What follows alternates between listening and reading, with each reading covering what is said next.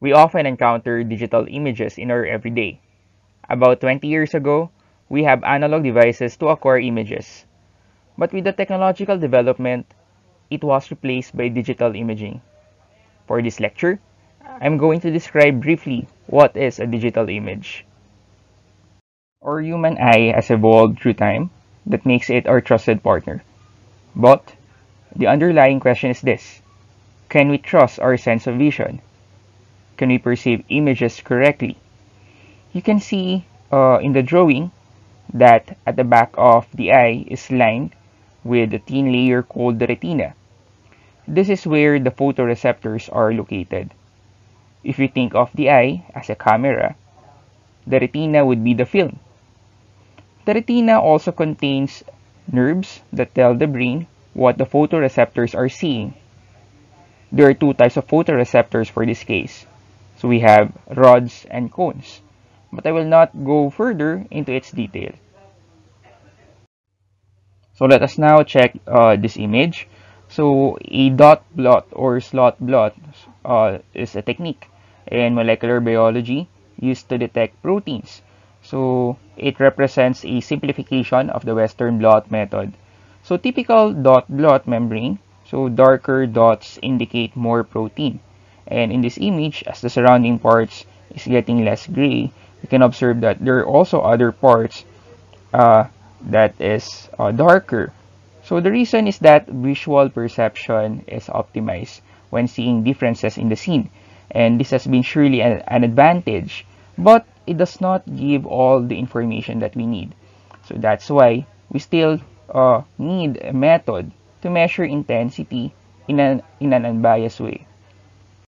So now let's try to get the intensity profile of a specific part of our image.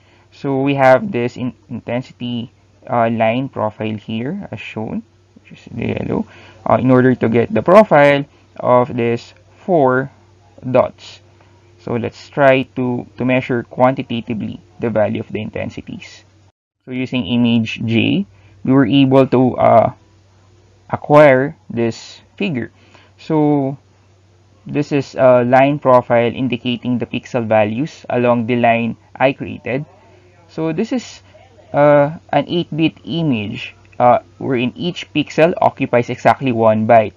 So this means each pixel has 256 possible numerical values. So from 0 to 255. And usually 0 here indicates black or the dark, more dark. So as the number gets lower, then 255 indicates the brightest or the white color. So for this line profile, it can be observed that the dots, the dark parts, refers to these wells in our figure. Okay, so let's go to this one. So digital image is a 2D array of pixels. So digital images are characterized by matrix size, pixel depth, and resolution. So typically these units are assembled in a rectangular manner as shown. So every pixel is defined by its coordinate xy. So we have this coordinate value, and of course the value of the pixel itself, which is the pixel value or the pixel intensity. So pixel intensity.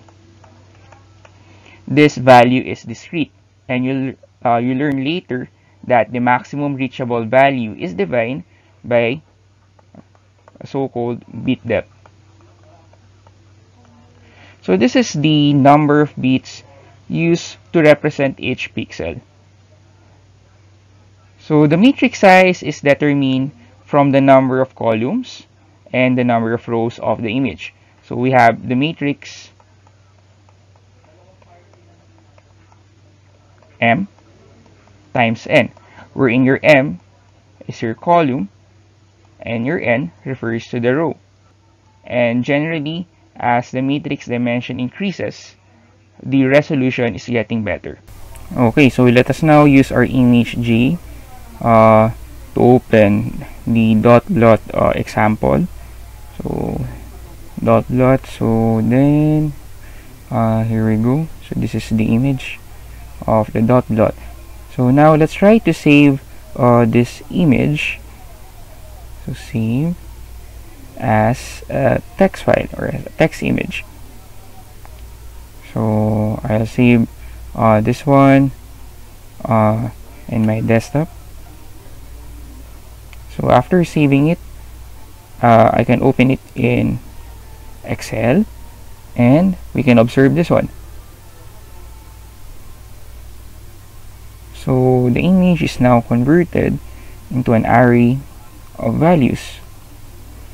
So as you can observe, the values are less than 255. So it should range from 0 to 255, given that this is an 8-bit image. So that's it.